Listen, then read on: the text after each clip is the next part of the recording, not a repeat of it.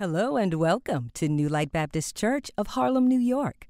Our senior pastor is the Reverend Bobby Lewis, and we are so glad you stopped by to join us today.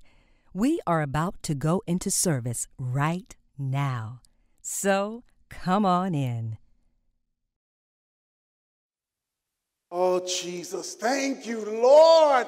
Thank you, everybody. I thank God for y'all, and I thank God for your influence in my life. And I thank God for even the people that my mind, the first thing I think about is Pastor Frank Pizarro. That if God had not saved and separated him, I wouldn't be here because he's so pushy and bossy. And I remember him grabbing me under my shoulder, taking me out the side door of Central and say, "Go home, I'm getting all your stuff. And I'm going to pack it and put it in storage." And I thought about that moment because I didn't have any strength. I was like, I almost just drove home, but if it was not for that moment, and I can look at y'all's faces and think of a moment that each of you said something to me or you did something to make me do something else. You know, I'm looking back at that 90-year-old Olivia Peterson who been praying for me and put me in my face. "I'm praying for you." And she's this tall but powerful. But it's those things that shake me up and say, "Look up." That's where keep looking up. Don't look at the situation because you can fix this. I can fix this right now. I know how to take my sadness away for the moment. We know how to do that. And that's our problem. We know what to run to end what we're feeling at that moment. But feelings change. Feelings change, but purpose does not.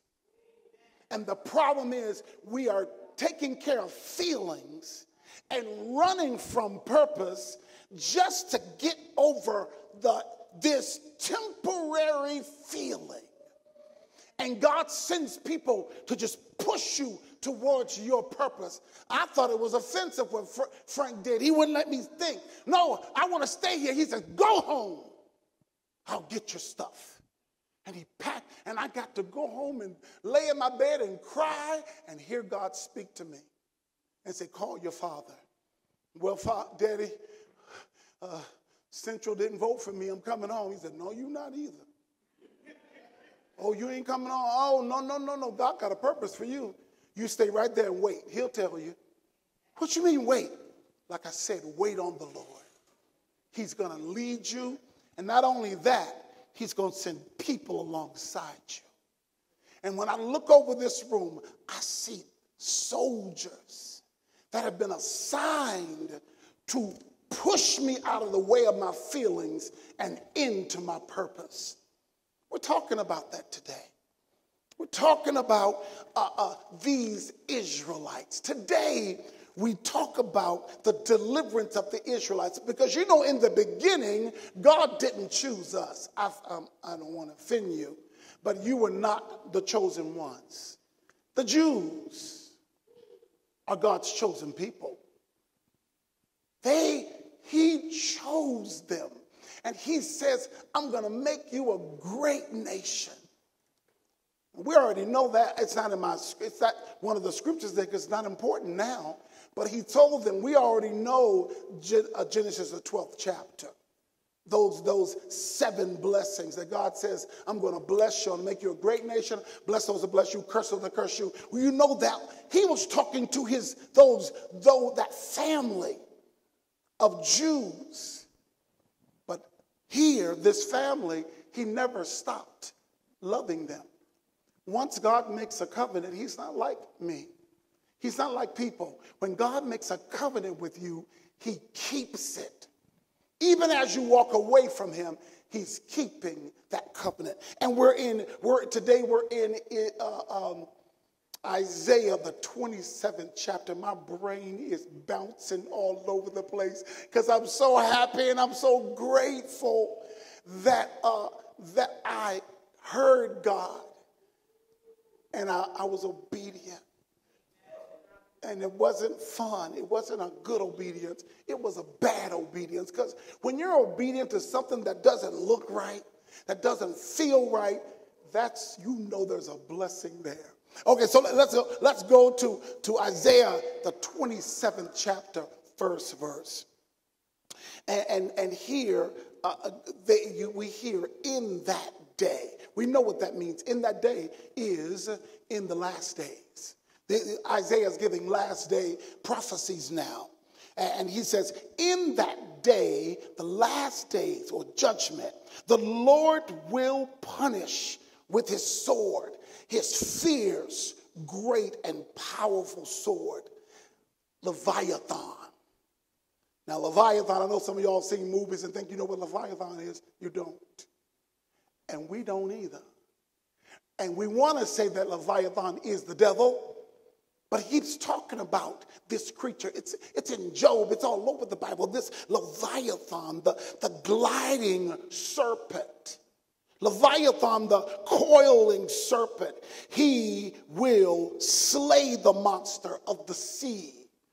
He's a monster of the sea. And in God's word, we know the first thing we hear of this sliding serpent is the serpent that distracts who? Eve. The serpent distracts Eve, and what the serpent comes to do is to bring disorder.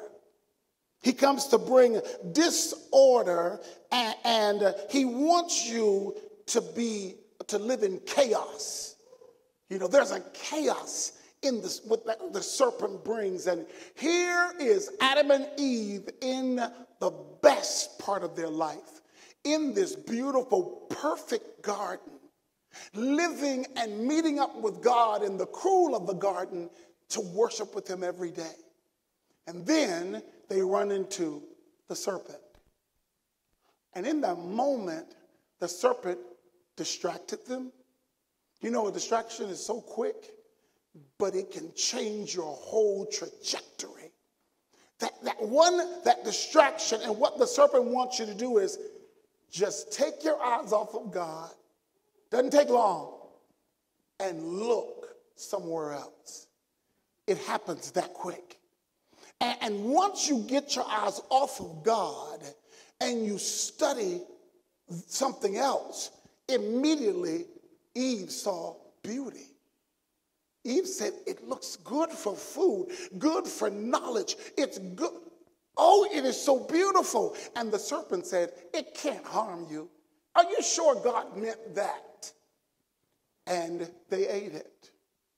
Now, the Bible does not say what time we're dealing with here. You know, some people think that you ate it, got thrown out of the garden, blah, blah, blah. You know, but right before that, the Bible says in the 2nd chapter, 25th verse, that they were naked and had no shame. That's exactly what the Bible says. And the man and the woman were naked and they had no shame. So the outfit you had on was perfect. What God had created was perfect.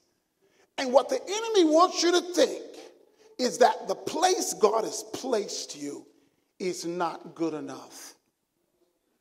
He wants you to think there is a better option. And then guess what he does? He's such a destroyer and a liar. He gets you to look at something so beautiful. And you think, that's better than what I have. And we're going to try it. And Eve took that fruit. She ate it and gave it to her husband. And that moment, now listen to this. The Bible doesn't say, they said, poof, poof, why did we do that? No. They became better. It was a good tree. It was amazing. You see, sin is not, it's not bad. It feels good. You know, all the things, the trappings of sin, you can't say, oh, sin is bad. I hated every moment of it. You liar. You're a liar. No, sin gives everything this flesh needs. That's why we can stay in it way longer. That's why this church is not spilling over, because sleeping in. And then get some coffee and maybe some order in Melba's. Whoa, Melba delivers, baby. Get those nice hot donuts and she makes that grits with cheese and sit in your bed with coffee. Catch up on your Netflix. What feels bad about that? Somebody help me. Nothing! But then you got to get up and go to church. I'm just going to throw some jeans on. Oh, they too tight. Ugh. I'm putting this up. You know what? Hi, Melva. Yes, that's easier. This is what the tree is. The tree solves all the immediate problems. They are wise. They are thinking. But one thing we're not talking about. Once you choose to be disobedient to the word of God, you also become separated from God. See, sin doesn't prepare you for the consequences of sin. See, there are consequences for that thing you're doing now. And you see, the morning you lay in the bed with that coffee and with those donuts, God is providing the word you need to hear that day. The sermon, the Sunday school class, the praise song, you need it that day to answer what you've been waiting on. God always provides everything you need. It's just harder to get to. You know, you got to, sometimes it don't feel good getting there. But if you would make your way to the Lord and just stay there, I don't care what it looks like. I know it feels like everybody else is moving ahead and moving past you. But the Israelites were God's chosen people, and they always did the opposite of what God called them to do. They always went the opposite direction. And I can show, but I want to put up the map, the timeline, so you can see where we are. This timeline is so amazing because where are we now? Where are we today? Somebody help me. We're in the church age now. That's where we are now. And then when we die, what happens? No. When we die, poof, you go to the ground. Oh, no, you get buried or you get burned up or whatever we decide to do. But what happens to your soul? It goes to be with the Lord. Your soul goes to be with the Lord. But then we're living in this church age and on the streets every day. But then one day we're going to hear God call. And we will all those who have accepted Christ will be raptured. Will be caught up to be with the Lord. And we will be with the Lord. There's 7 years. And guess what that 7 years is called? Tribulation. The ones who know the Lord will be caught up. Those who slept in and called Melba's will be here for the tribulation. I'm just lying. No. I don't want you to think I'm being judgmental, because some people will go to Melba's and still accept the Christ as their Savior, and they're going to be with us. But the thing is, you'll see what happens to them when we get to the white throne judgment. And God wants to judge our purpose. That slideshow that Deacon Al was talking about this morning. This is where we see the slideshow. The white throne judgment right there. And that has nothing to do with sin. It has to do with purpose. Why you were put here. And God, when you find out at the white throne judgment, you're going to say, who was supposed to do all that? I know that I wasn't supposed to do all that. God says, yes, you were. I provided everything you needed to accomplish all of this, but you just didn't listen. You did what felt better. You didn't show up. And I chose you. Look at all those saved kids. Look at all those kids that are saved. Those are thousands of young people. Where was I supposed to meet all that? That's not. He said, oh, yeah, you just didn't do it. You just didn't show up. This is it. What? Is that 3 nursing homes? I was supposed to build 3 nursing? Yeah. I already opened all the provisions for you to do it. I already did it. Where are all those buses? What are all these food trucks? That's why I say when I see Dixie and what's Dixie's husband and Richard in heaven, and God shows them those 1,000 buses, he's going to say, well done, y'all did it. Y'all did it because Dixie and Richard, they were rich. And Richard has a testimony. He was an alcoholic, but they had all the money in the world. He heard a sermon, God saved him. He took all his money and started buying buses. Why are you buying buses? Lord laid on my heart to feed the poor. I'm going to turn these buses into food trucks, serve soup and bread. Listen, only God does that.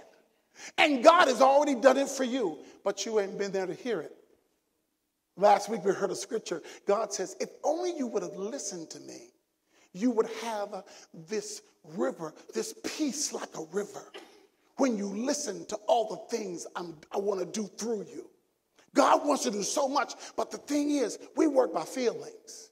And people say, you got your doctorate, you got your master's, you can't do that then. If you don't have this, you don't have this. No. What God wants to do, he will open the doors to give you what you need to get there. You don't have to say, well, what do I need to do? No, nothing. Just say yes to him. Yes, Lord, you open the doors. I'm walking through. Israel did the opposite. I want to keep reading. Let's move ahead. Stay right there. I forgot to show this. We are now, church age, we are all the way here now. And they say, in that day, we are now here. Everybody has already seen the White Throne videos. Everybody's seen their videos, and we are all in the new heaven and the new earth. Everything you see now, just want to remind you, Benjamin Netanyahu and that mess you see here, that's not Jerusalem. There's going to be a new heaven. There's going to be a new Jerusalem. God's going to raise it up and build, and that's where we're going to spend the rest of our life, with God on the throne as president and governor. And this is going to be a world of peace and joy. And we'll be singing in the Holy Ghost. Latrice is going to be singing praise team for hours and hours and hours. And her hair is going to change every time she snaps. She's going to snap her hand and new hair comes. New hair, But the Holy Ghost leading that choir. What's wrong with me? Pray for me, Pastor. Now, so in that day, we are here now. But now, I want you to look at the new Israel. So we move down to Revelation 20. It talks about Leviathan a little bit. Revelations 22, he says, he sees the dragon, that ancient serpent, who is the devil or Satan, or he is in the family of Lucifer. Satan, the devil, the Leviathan is in that family. Leviathan is not that one, but he is there are so many demons that were sent down. You remember? We're going to talk about it in a minute. Because when God was in heaven, God had a visitor in heaven. We're going to get to that in a minute. It's in the book of Job. But I want to show you this verse. So here, after Revelations, he's going to destroy all of these demonic animals and creatures. And then God promises us, he promises them that I will cover you. I'm going to be over you, Israel, and I'm going to change everything you need to live forever. He's protecting them because he called them, and he has a promise to them that he will never change. But look, I want you to go to the fourth chapter. Go down to the fourth chapter of Isaiah 27:4. Huh? Verse 4. I think I said just verse 4. It says, I am not angry.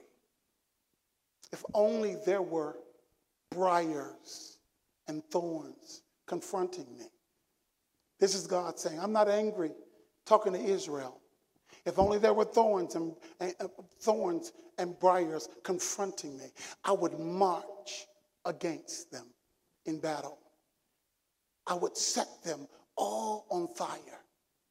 Or else, let them come to me for refuge. Let them make peace with me. Yes, let them make peace with me. And what God is saying, he says, all the weapons that were formed against Israel, I kept I turned them and used them on their enemies. He says, every weapon that the enemies use, I turned them and used it on them, and Israel was protected. But then he goes down to 5 and say, or else let them come to me for refuge. He's saying, Israel, come to me for refuge. Now, this is a weird statement. It says, let them make peace with me. Yes, let them make peace with me. In other words, if you want peace, you can't make it. Come to me for peace, and there will be peace. I want to take you to 1 Kings. Watch this. 1 Kings 11 and 9. And I want to go to 13. You know what this is? This is when God anointed David king. Y'all remember when that happened? You remember who went to his house? What? Samuel.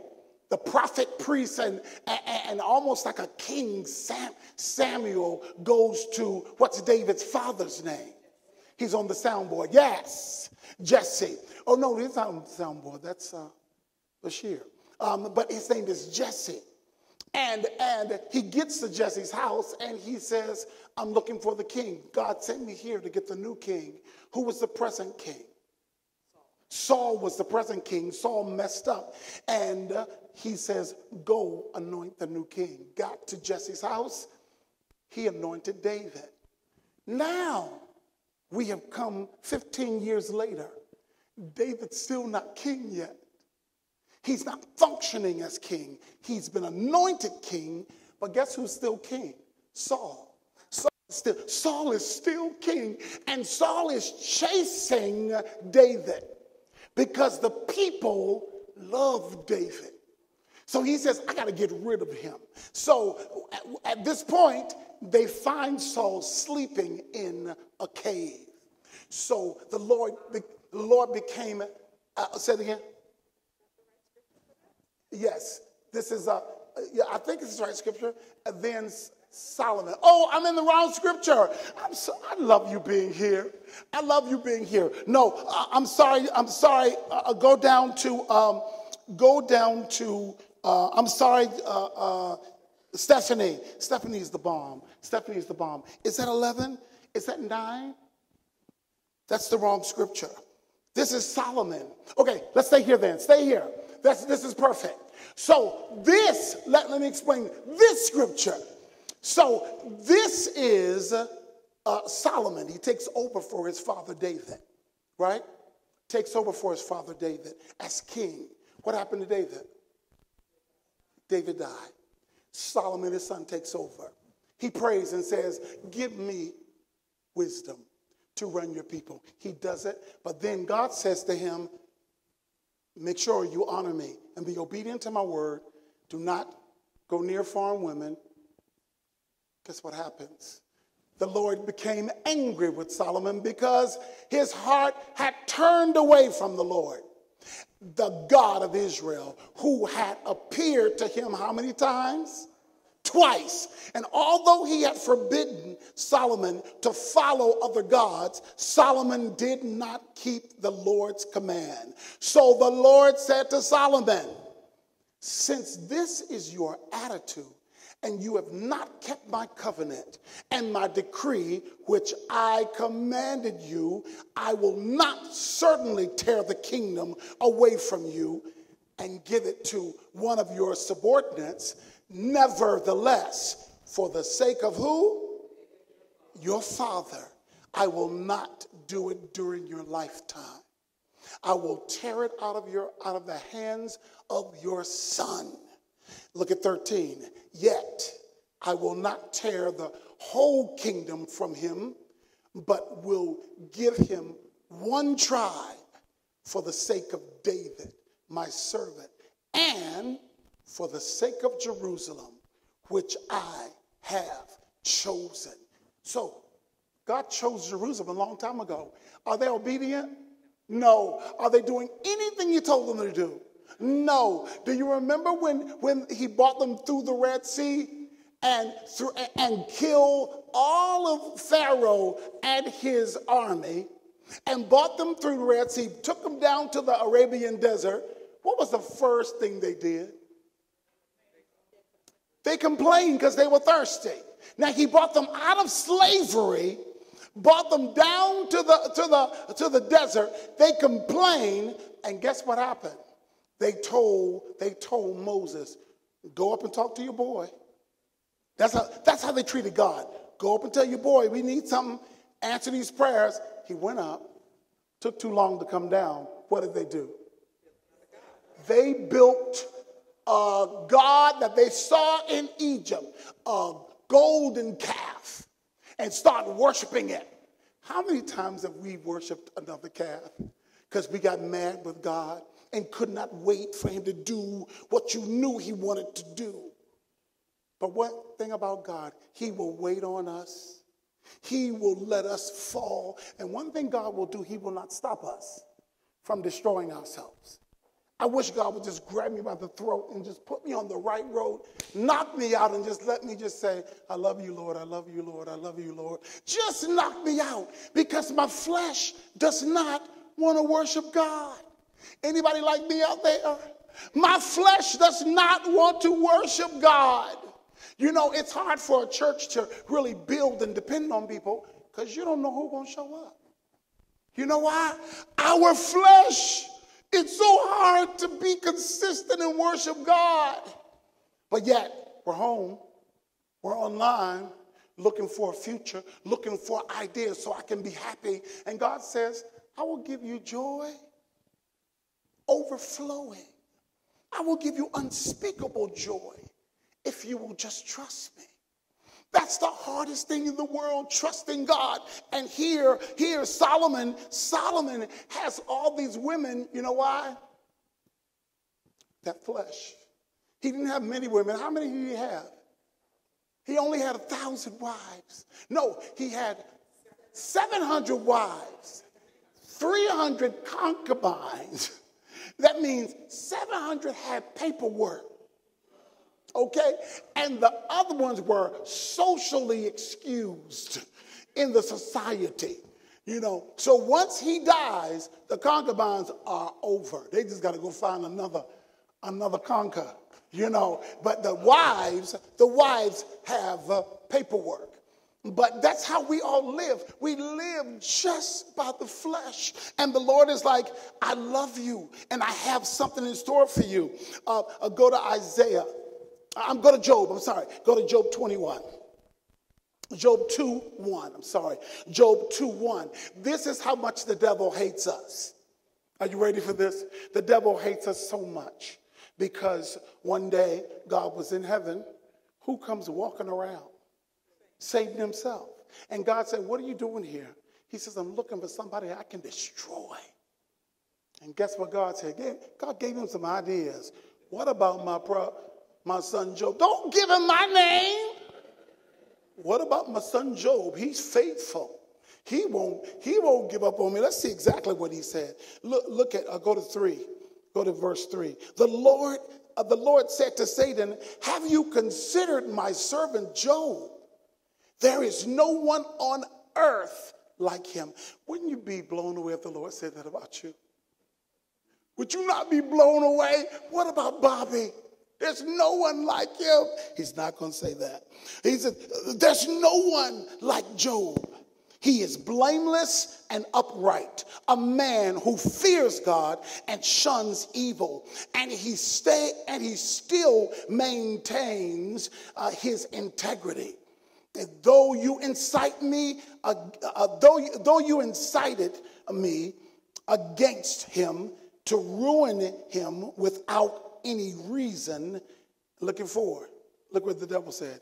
Skin for skins, Satan said. A man will give all he has for his own life. And this is what God says.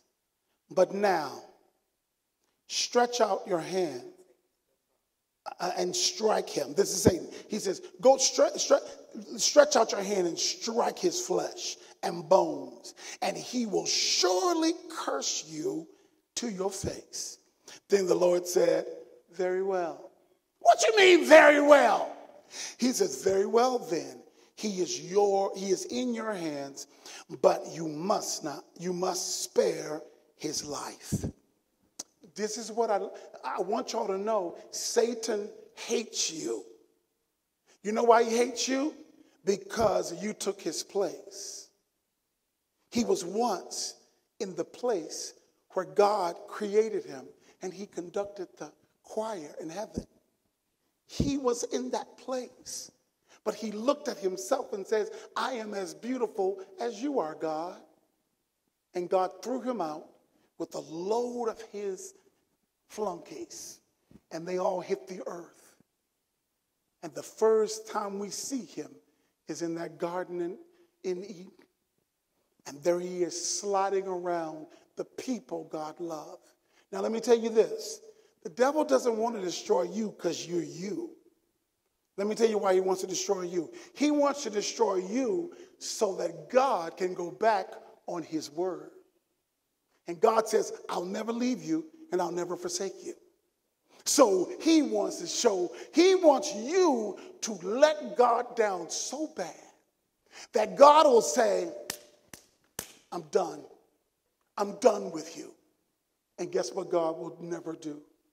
He will never turn his back on us. He will never. So look at Isaiah 27:4. God says, I am not angry. He's talking to Israel. Because he's looking at their past. They've done nothing. Remember last week, they said we were pregnant.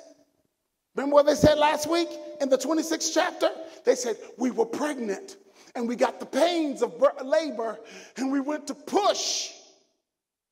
And nothing was there. He said, we pushed and there was nothing but wind. You know why? Because you never follow God. You had the purpose, but you tried to do it on your own terms. You tried to do it, and that was a scripture I thought I had up there. When David saw Saul laying there, his men said, kill him.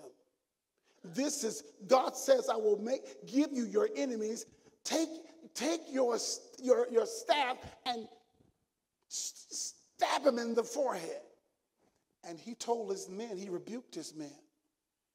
Now, like I said, this is 15 years after he was already king on paper, not in public. And he was obedient.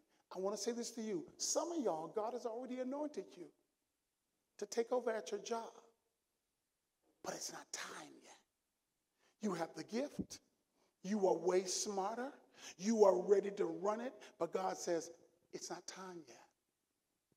And when you want to do things on your time, that's why this peace that we want to get peace on our own terms. Peace doesn't work that way. Peace works as you are obedient to what God has done. And you have to wait for God to pull things in place. Now, if I already have been anointed king, I want my job. I'm tired of living in caves. David and all his men were hiding out in caves because Saul had his head on a poster. He said, if you see him and his men, kill him. Bring me David's head. And here he is. He walks into a cave and David is laying there. And his men are like, we can get the palace and have showers and eat all the good food we want. And he's like, it's not time. They backed away. And you know those men were like, are you kidding me? But one thing about peace, it's got to be on God's terms. What are you waiting for right now? Are you waiting on a job? Are you waiting on a situation to change? Are you waiting for your children to act different? Are you waiting for that situation that maybe has to do with your physical healing? And you're waiting for God to heal you. You're waiting. Listen. God is going to do it on his terms. On his terms. He says, I'm going to watch over you. I'm going to bless you, but not when you think you're ready, because you're not ready yet. You think you're ready. You know, and remember we were talking about coming out of Egypt. God could have easily taken all those people right to the promised land. But he was like, oh, no. We got to empty y'all out first. There is stuff inside of us that God is trying to empty out of you. There is unforgiveness. I know that's me. That's me. God wants to do something on the next level for me, but he can't yet because I got to empty some stuff out.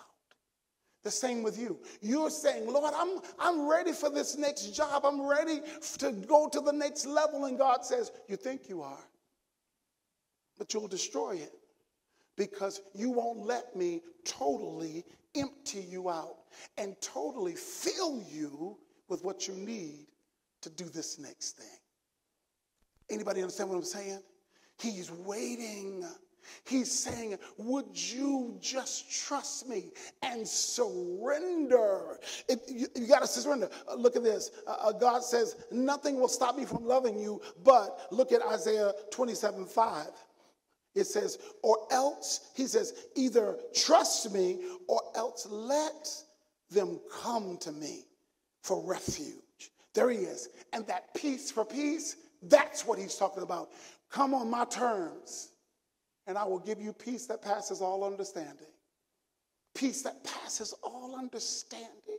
You know, when I was in Alaska, I'm sitting there, and one of my friends, she's in the choir, Lou, she's been talking about her sister who is very much sick and in a hospice care in Kentucky.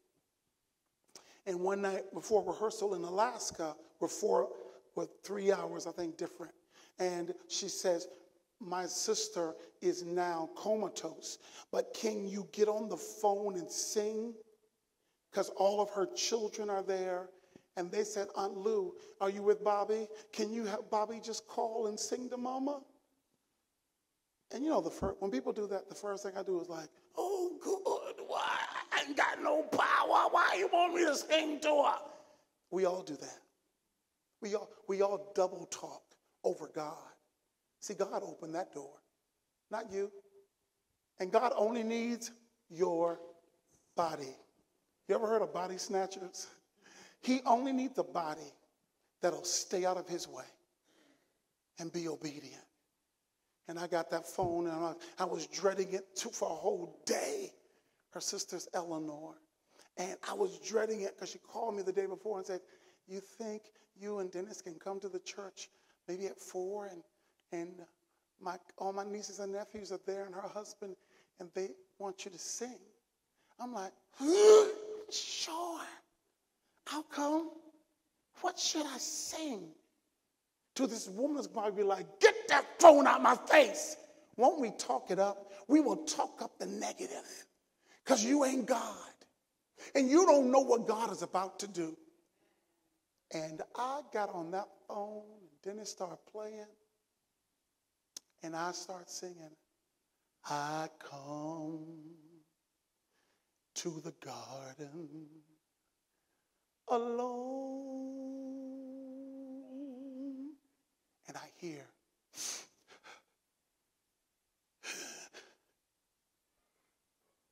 and God says, I want to heal the whole room. See, your little small mind think you something, but I'm healing the whole room. And he walks with me, and he talks with me, and he tells me I am his own. And those kids were sobbing, and that father was sobbing, and Lou was sobbing, and I was sobbing, and after it was over, everybody was healed, including me of my little negative takeover spirit. I'm trying to take over the moment that God set up. I'm like, I don't know what they want me to do. I'm just singing to, that woman can't hear me. And then the kid said the whole time, Mama had her arms closed. She was putting her arms together. She said when she used to sing and stand and pull her arms together while she was singing. And they said she was doing that while I was singing like she was singing. So her whole mind heard that song. And then they said, Bobby, she called me because Dennis and I, there is a church across the street from the church we work. It's called Hot Licks. It's my church. It's an ice cream shop. And so I'll go over to get ice cream. I believe the Lord told me to go. And I got some, I hear that. I hear food. And when the ice cream came back to the church, and Lou said, thanks, Bobby. She's gone.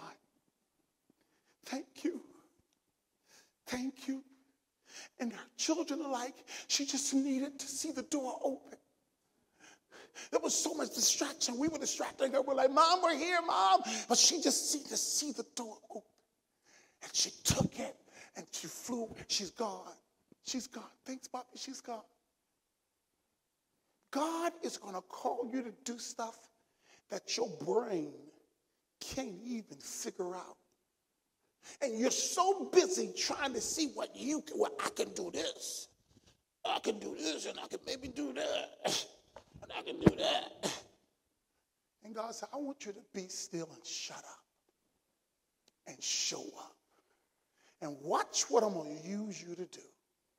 Watch. And Israel was so busy trying to be Israel. But God says, I am Israel. I need you to be still. And God has been trying to call you to the next level. God wants you to call, trying to get you to do, and you're so busy. And today, look what he said. He's honoring this covenant he had with Israel. But I want to tell you something. That covenant was not for us. That covenant was not for us when he said to Moses in the 12th chapter of Genesis. And I'm going to talk about that in the Bible study on Wednesday. You got to come. But the covenant for us was John 3:16.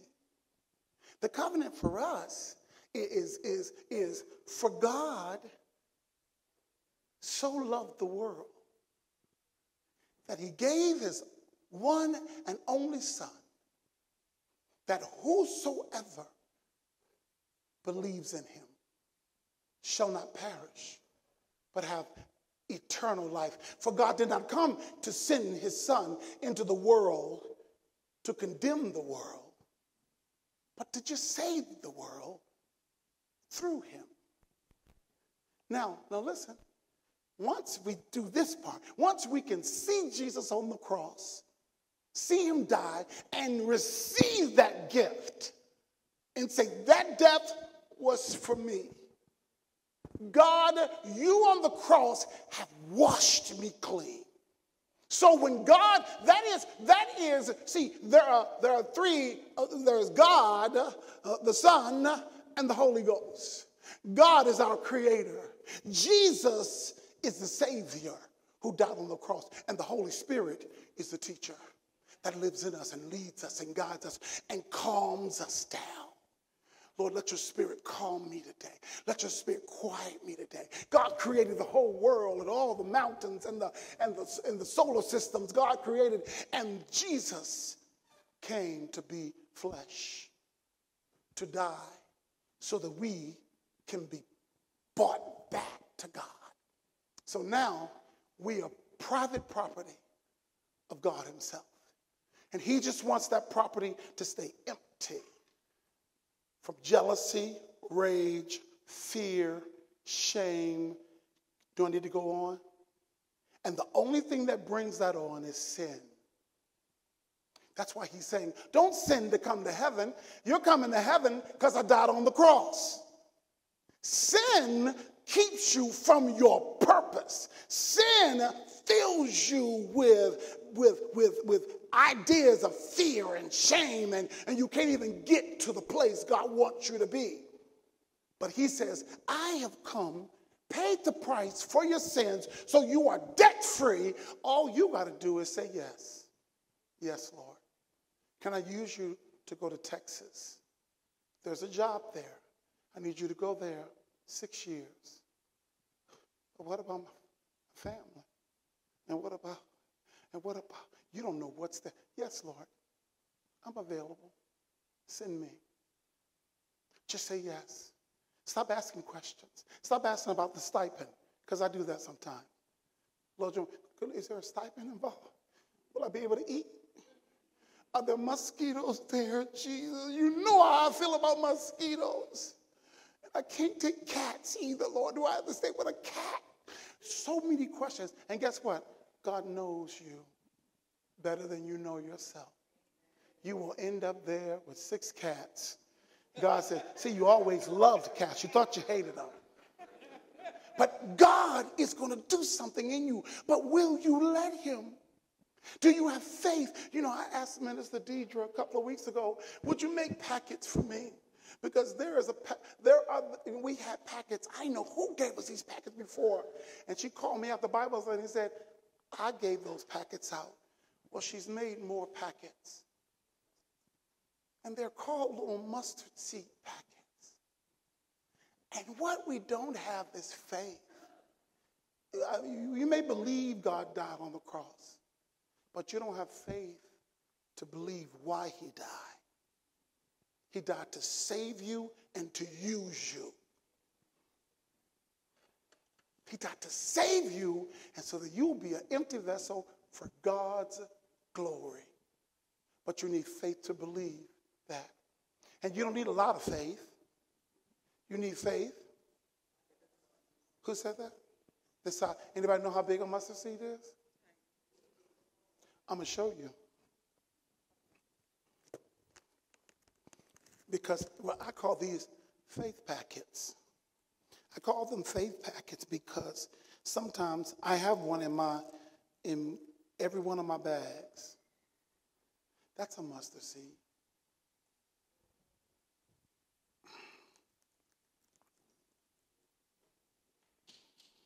That's a mustard seed. Take it and pass one back. Or you can actually keep it because I got enough for anybody who wants one. Because that fierce Minister Deidre made enough for all of y'all to walk out of this church with one. And it's so small that it makes me think, if that's all the faith you need to move a mountain, I must not have no faith. Or I might have too much faith in myself to move it. Because see, with faith this small, you don't need your back leg. And my back leg almost back there trying to, if you got that much, you're in the wrong place. That's not God's will. Because what God wants just needs you to believe, oh God, you can do it. You can. I can't. So I'm going to let you. God, you can. I can't. So I'm going to let you. Anybody want one of these? Let's pray. Father God, I love you so much. Thank you for Jesus who died on the cross and laid a foundation for me.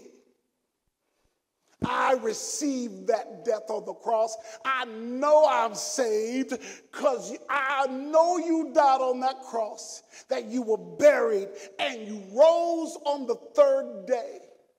And I know that one day you're calling me home.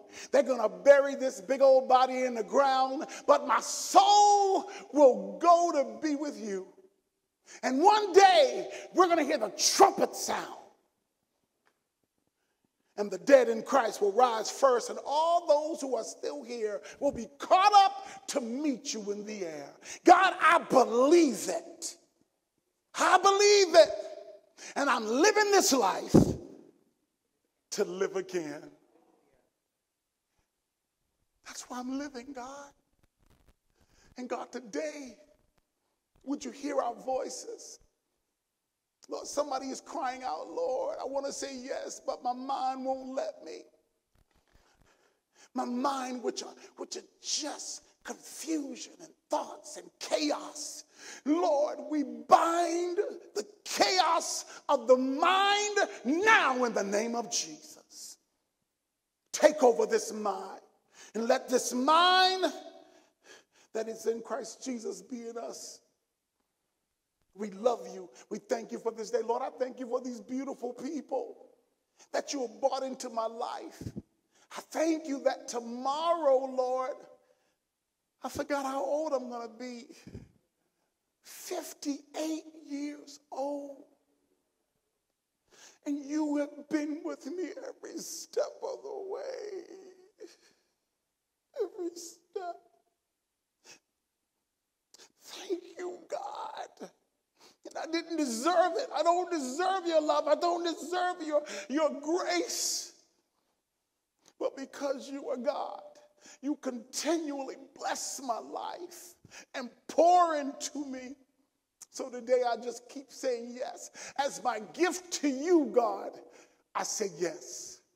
Have your way. And all those who want to say yes today, Lord, would you protect them and give them strength to say yes. In the name of Jesus, we pray. Amen. Amen. Come on, let's stand together. Let's stand together. Don't leave here today without your mustard seed. And watch this. Watch this. Watch what happens when y'all put these mustard seeds, one in your purse and one in your Bible. Huh? They only get one. Minister Deidre said they only get one. Only give them one place to put it. And then you see how much God wants to do with just the mustard seed of faith. Amen. All right, guys, so y'all come back. You said there's food back there with me. Y'all come back and eat some of my birthday food. I'm excited. There's food or just cake? Food too. Oh, it's food and cake. Hallelujah. Well, let's pray. Father, bless our fellowship. Lord, as I get on that road today to drive to Virginia, would you protect me? And Lord, as we leave this place to go into warfare, stepping out these doors is like warfare, God. Go with us. Use us. Use us mightily. In the name of Jesus, we pray. Amen. Hug somebody and tell them you love them.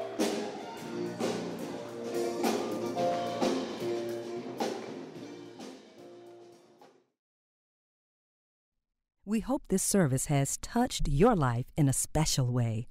Please subscribe to our page so you can keep in touch with us.